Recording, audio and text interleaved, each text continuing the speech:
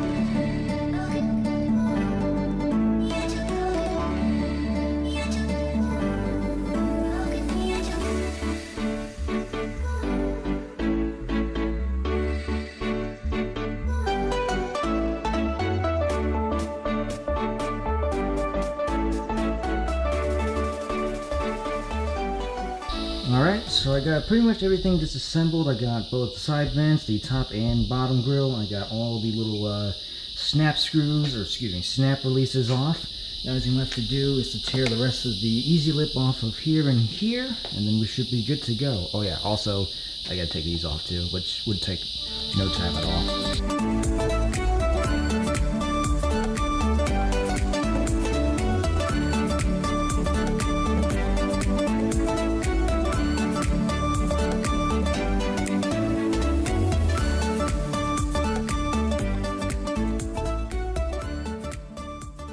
Alrighty, the OG bumper is back on. I went ahead and packed up the new one, which is in the hatch right now. So it's all loaded up, ready to go. So let's go ahead and transition for tomorrow and go drop off the bumper. Alright, it is the next day. We are ready to head out and drop off that bumper. So let's get going, shall we? Alrighty, you. It's time to get you fixed up down there, man. Hopefully that's not going to happen again. Cross your fingers. There is another crack on the other side where the passenger is, but that I'm also going to point out so they can fix that as well. Because if they have to repaint this whole thing, might as well fix any dings and dents. Because in that way, once I get it back, I don't have to worry about another accident happening again. But that's okay. We're going to get both of those fixed up, and I will let you guys know when I get it back. I'll see you in a bit. It's time to bust my ass and lift some weights. I'm gonna need a montage. Yeah!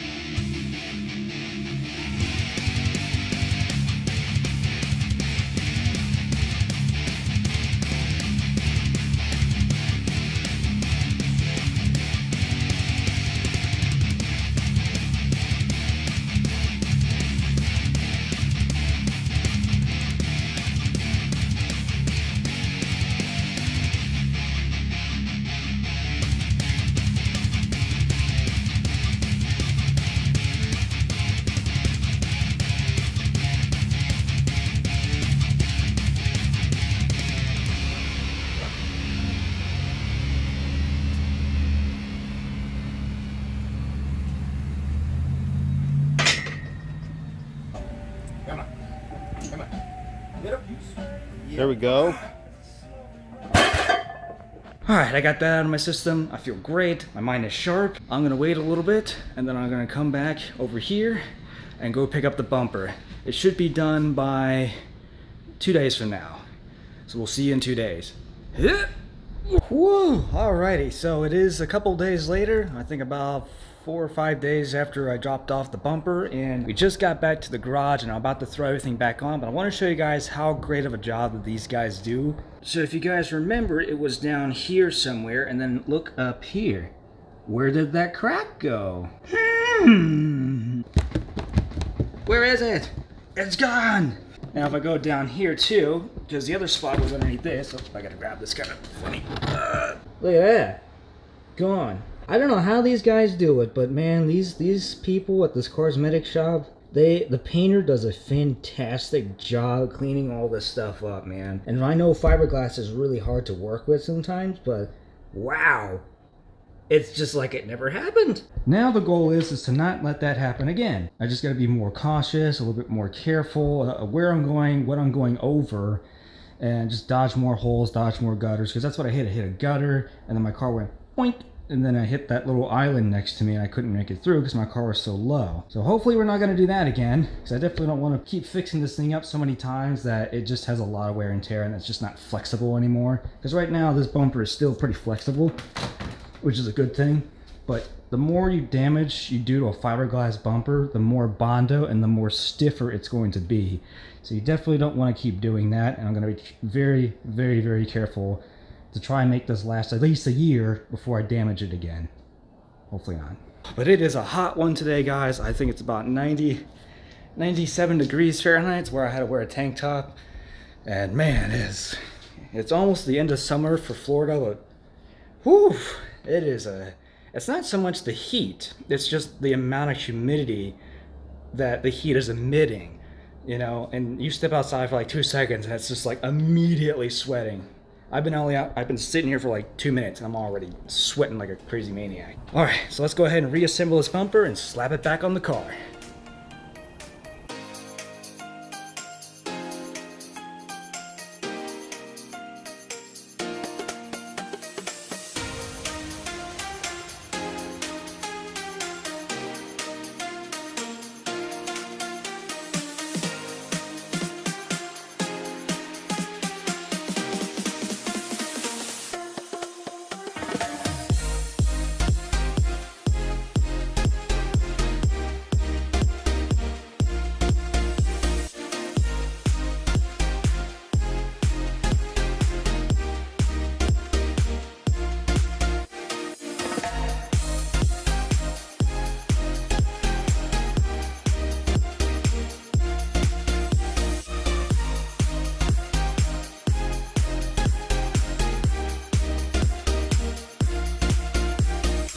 So I was just about to put the vents back on, which are these pieces here. Unfortunately, I ran out of the 3M tape that I used to hold this here. It was like a really thick piece over there. So I actually had a roll of this metal mend tape. I'm gonna use a little bit of this and see if I can be able to get these vents back on using this stuff. Supposedly it's very good. At least this will do for now, and then later on, you know, behind the scenes, I'll probably get another roll of that 3M stuff.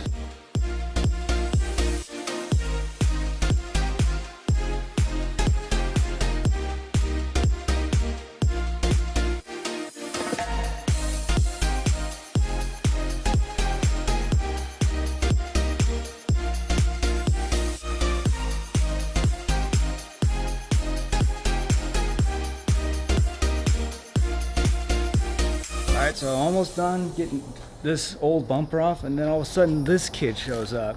My brother shows up with his Mustang. And we didn't reveal this car too much, but this is a 2004 Ford Mustang V6. Don't worry, it's nothing crazy. And we're just hanging out for a minute. I'm actually helping him clean his wheels. So far, not too bad. We're using this Chemical Guys Diablo wheel cleaner. Super, super strong stuff on top of some of this meany greeny orange here.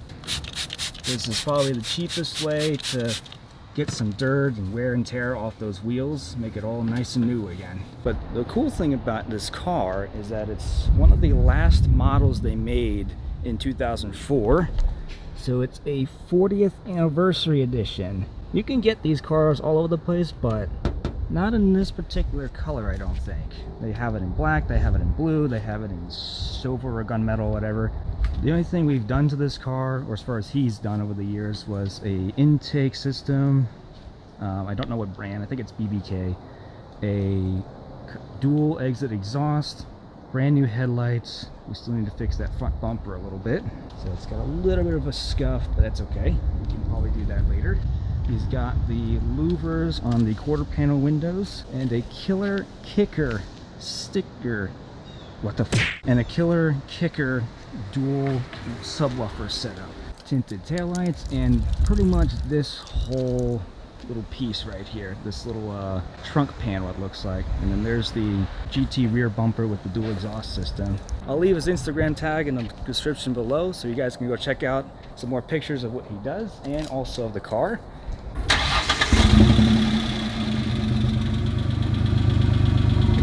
Ooh, that old V6. That's a beat up car, but it certainly does run decently.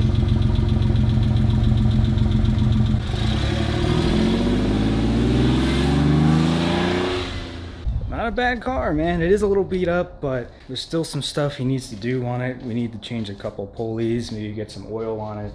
Other than that, it's still a decently running car. He had that thing for, damn, 5 years now, and it's got over 180,000 miles on it. But pretty much all we did a little bit off camera was just detail it. You know, let's go back to this and finish it up. All right, so far so good. We got the bumper mounted up and everything. All the snaps are connected. All the bolts are drilled in. Drilled, I say drilled, I meant screwed in.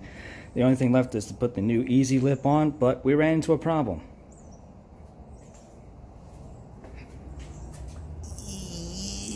I don't know if you can see it. Right there. I dropped my socket in my cooling fan and I can't get to it. All right, we got a solution. I got a stick.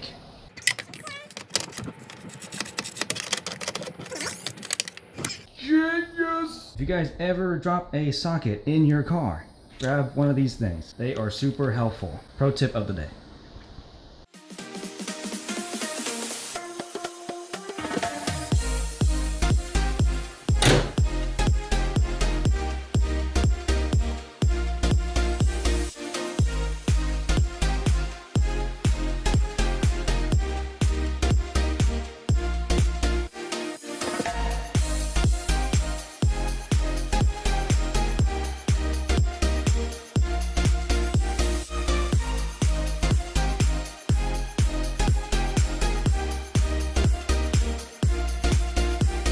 Alrighty folks, we got done with everything. We got everything bolted on, new round of easy lips, grill back in, the snaps back on. We're back in business, baby. Hell yeah. I want to give a huge shout out to the guys at Carsmetics. They did a fantastic job. Their painter, who works on fiberglass material, did an amazing job fixing that for me. I'm just happy I can have the bumper back again so I can do some fresh content for you guys. If you guys enjoyed this week's video, be sure to give it a thumbs up. And if you want to be notified of whatever video I post in the future, hit that bell icon and subscribe. It helps out the channel a lot. Hope you guys have a good rest of the week, and we will see you goons later. And now it's time for an epic workout montage while I'm busting my ass. And now it's time for the Damn it, I almost had it. And now it's time to bust some ass and yay, forgot the line. Damn it. And now it's time to bust ass and kick some weights. Wait, what? Damn it, that's not it. And now it's time to